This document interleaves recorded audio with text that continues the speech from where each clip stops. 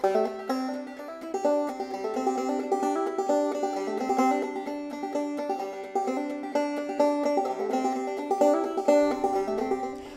welcome to Deering Banjos. I'm Barry Hunn, and I'm here today to talk to you about our revolutionary new Artisan Goodtime Banjos.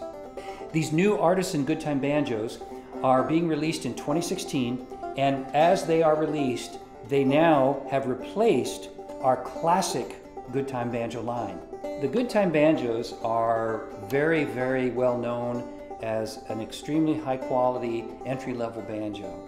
And what we've done with these artisan models is kind of soup up the cosmetics of them a little bit. And I want to show you some of the details of all these banjos sitting right here. You'll notice, first of all, that this banjo has a separate fingerboard, which is not like the usual blonde Goodtime. This is our new Midnight Maple. And we call it Midnight Maple because the fingerboard is made of rock maple, but it's stained with a process that stains the maple all the way through the wood. And this does several things for us. It gives us the capacity to put in some beautiful, beautiful synthetic mother-of-pearl inlays that are derived from our calico banjo, which is about a $4,800 banjo. So we've kept the essence of the previous model to this, which is the classic Goodtime banjo, but we spruced it up just a little bit.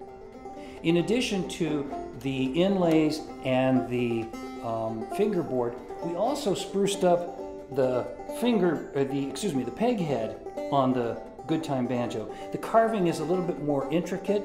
For many, many years, our customers who love the Goodtime banjo said, "I love the way it plays, I love the way it sounds. I just wish it was a little bit fancier, a little more traditional." So these have all taken care of that. And I'm surrounded here by our line of Artisan Goodtime Banjos. I'm holding the Goodtime Artisan. The one to my right here, which you might be able to see a little of, is the Artisan Goodtime number 2.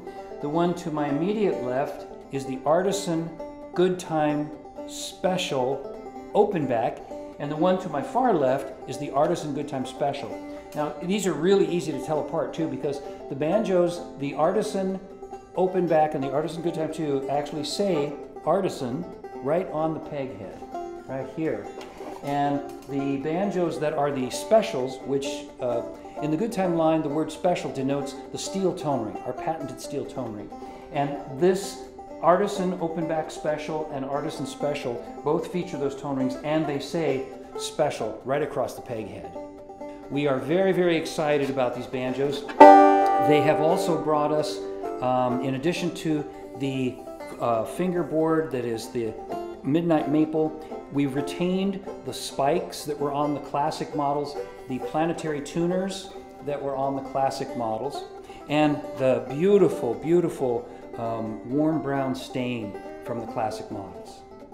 The difference between the classics and the artisans are the separate fingerboard made of the beautiful Midnight Maple.